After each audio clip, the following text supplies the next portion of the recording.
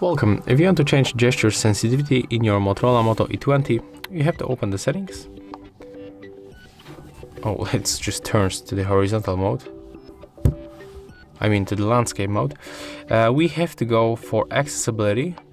Next we have to scroll down until we find free buttons navigation.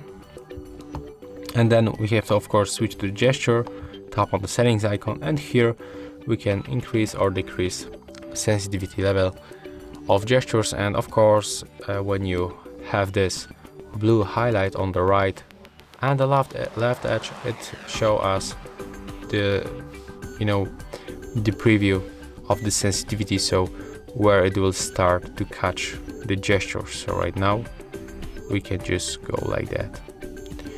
And yeah, that's all.